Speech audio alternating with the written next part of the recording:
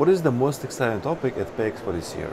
Right now, the buzz that I'm hearing is open banking.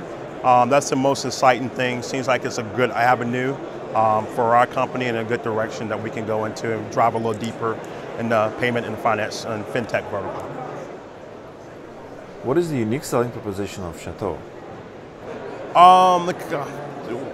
Basically what we are is we're a software development company, peer services.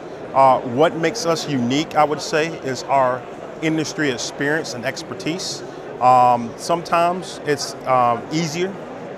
It's hard to find a development shop that has the unique experience and the coding capability in a certain language.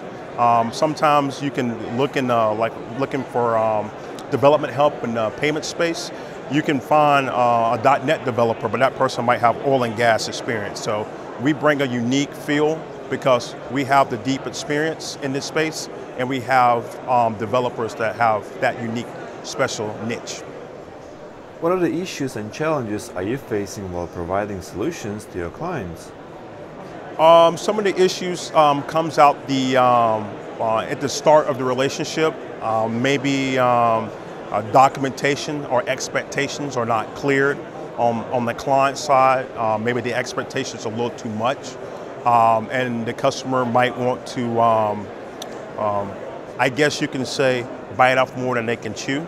So they don't want to do a phase-based approach. So I see that can be much of a challenge when you're first starting a relationship, getting the feedback from the customer properly, so we can deliver a complete solution to them, what they're looking to do. Going forward, what are the trends and advancements that we should expect to see in payments industry? It seems like right now that blockchain technology is starting to take off.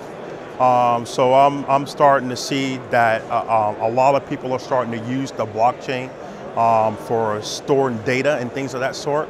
So I can see that catching on a lot in this vertical, in the payment space, and driving it forward a little bit more.